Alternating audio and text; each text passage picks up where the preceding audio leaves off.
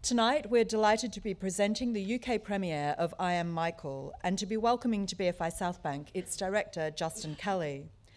This is Justin's first feature film as director, and the festival is proud to have presented one of his earlier short films, Debris, at the 2007 festival. BFI Flare plays an important role in launching new LGBT talent and introducing them to audiences in the UK and indeed to our film industry, seeding future collaborations and opportunities. We are so excited in that context to be expanding on this role with two significant emerging talent initiatives this year. The first is our BFI Flare mentorship scheme in partnership with Creative Skillset, in which 5 LGBT-identified filmmakers will have a senior figure from the film industry as a career development mentor, while they also take part in a great program of screenings and events through to the end of the BFI London Film Festival. We were genuinely impressed with the number of remarkable applicants that we received for this scheme, and our 5 selected filmmakers excelled within this inspiring group.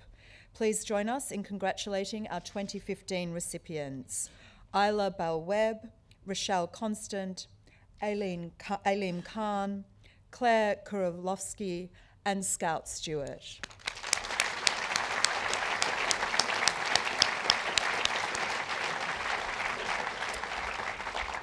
They will have the benefit of guidance from our mentors, Swedish director Esther Martin Bergsman, whose new film Something Must Break screens here at the festival, Russell T. Davies, writer and producer of Queer as Folk, Doctor Who, and Cucumber, Banana and Tofu, Mike Goodridge, CEO of Protagonist Pictures, Gavin Humphreys, a BAFTA-nominated producer, Hong Kao, the director of last year's BFI Flare opening film Lilting, and our very own Ben Roberts, director of BFI Film Fund, and we're extremely grateful to all of them for committing their time to this scheme.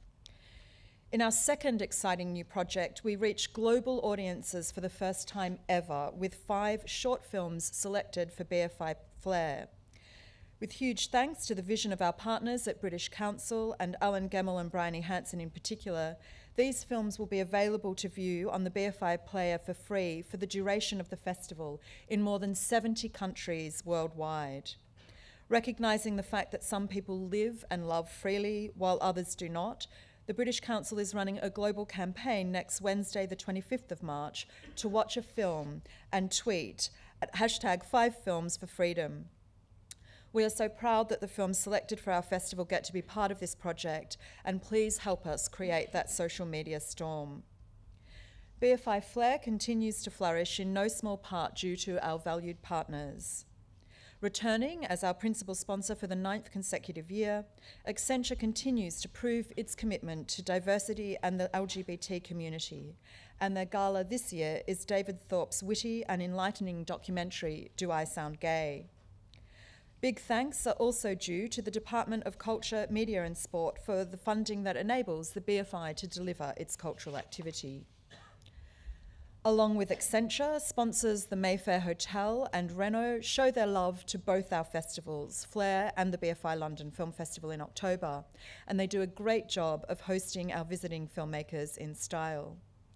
Much gratitude to our special screening sponsors, the Interbank LGBT Forum members, for their continued support of the festival, and their film this year is Match, starring the ever-wonderful Patrick Stewart. Thanks to our media partners, G3 and Attitude, along with our distribution partner Impact, for helping us to expand the profile of the festival. Appreciation to our delicious in-kind sponsors of the technical, culinary and industry variety, Christie, Freshenet, Conditor and Cook and Spotlight. And gushing, overflowing love to our other funding contributors and our community partners. I'd also like to ask you to join me in a huge shout out to those people who donate their time and their considerable energy to the success of this festival, our very wonderful volunteers.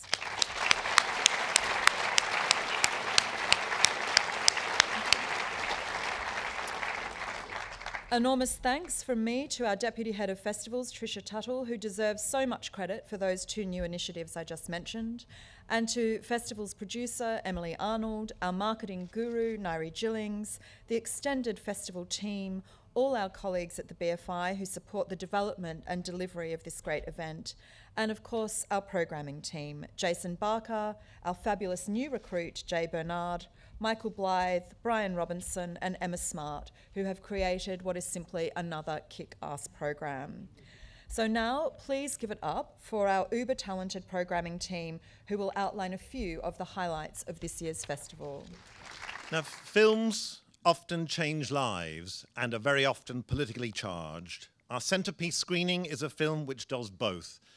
Stories of Our Lives was made by a brilliant young collective. It was banned in its native Kenya. It's a powerful and timely look at the situation facing the LGBT community in a country where equality is a long way off.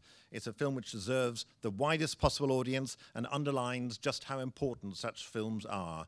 But there's lots to enjoy in the festival. Have a great festival and come back often. In light of the ongoing political and social elements of this festival, we have plenty of discussion and room for debate. This year, our archival strand takes the form of the Reading Between the Lines book club. We begin this Sunday with classics Orlando and The Colour Purple with poet and academic Sophie Mayer. And next Sunday, we'll be discussing Strangers on a Train and Fried Green Tomatoes at the Whistle Stop Cafe with film lecturer Chris Lloyd. The discussion continues with our media tech event around Beautiful Things, a collection of LGBT archival classics from film and TV. And Lagna, the Lesbian and Gay News Archives, will be presenting Chris Birch and Mike Jackson, activists and friends of some of the real-life characters in the film Pride. Finally, for the parents among us, there are family fun day events this Sunday afternoon in the atrium with lots of activities for children, including an animation workshop. Extra to our programme, the chaps from Lucky Tooth Productions have made over 30 short films about trans people in a project supported by Channel 4 and All About Trans called My Generation. And we'll be showing a selection of their films for free on a constant loop in the atrium in the Lucky Tooth booth. We have some cracking parties at the Flare, and this year, after our IMAX screening of the Rocky Horror Picture Show, for which there are still tickets, we're holding our own Rocky Horror party with DJs Sadie Lee and Jonathan Kemp. And my learned colleague Emma Smart is giving a talk on Saturday called We Love Xena Warrior Princess, which is followed by a warrior women-themed party hosted by the Amy Grime House. As with the Rocky Horror Party, dressing up is encouraged.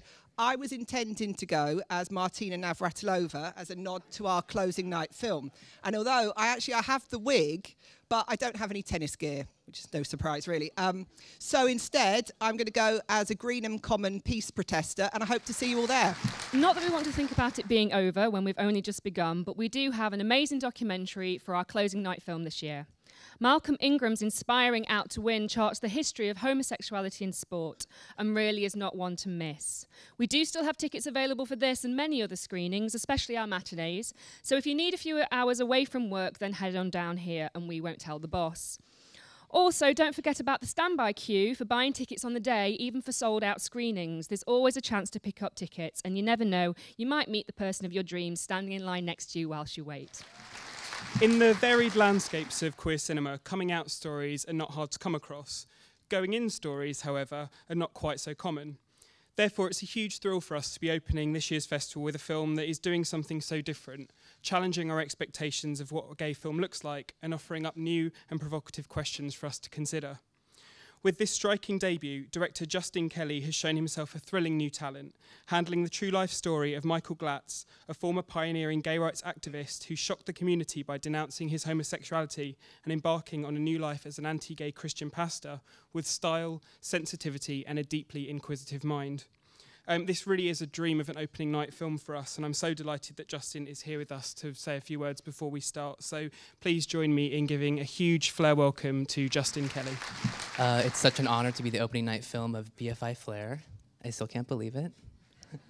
I'll just accept it.